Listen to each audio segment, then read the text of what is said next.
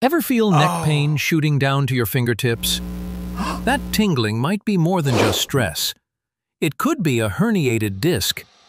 When the nucleus pulposus bulges out from the cervical disc, it compresses nerves and causes pain from your neck all the way down your arm. Severe cases may cause hand numbness, weak grip, or limited shoulder movement. But here's where minimally invasive spine surgery steps in. It starts with a tiny 1 centimeter incision in the back of the neck. A guide wire and dilator open up a path for the endoscope. Next, a small window is carefully drilled into the C4 to C5 vertebral bone using a diamond burr. Through this minimal access point, a micropunch is inserted to gently remove the ligamentum flavum, decompressing the spinal canal, and allowing safer access to the affected disc material. Then, a high-speed drill clears the bony overhang.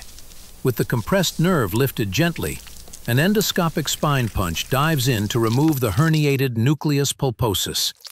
Bit by bit, the disc is taken out, and just like that, the nerve decompresses.